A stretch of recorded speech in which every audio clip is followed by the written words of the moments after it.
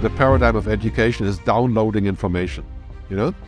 So we go to school and we get an MBA and we download all of the business cases and the, you know, but it turns out when we get out of school that none of these cases are still true because the reality has changed. What we really need to learn is how to make our business case, how to create it, how to negotiate, how to talk, how to be more human.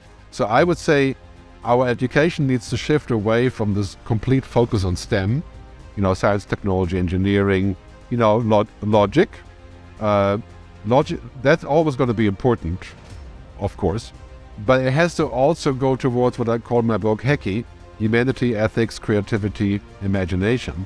And we have to teach at our schools, we have to go back to teaching arts, ethics, understanding, psychology, music, sports, you know, the things that make us human. Because in the end, we're not going to beat the machines at being smarter than the machine. There's no such thing. We're going to beat the machines by being human, because the machine has no capability whatsoever to match us at being human. It only knows its limited binary world, which may be unlimited in terms of information, but very limited in terms of understanding.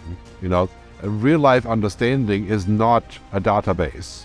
When we go back to education, we have to change our paradigm here and say, of course we need engineers, we need programmers, but in 2030, I can speak to my wristwatch and they can program an app for me, right?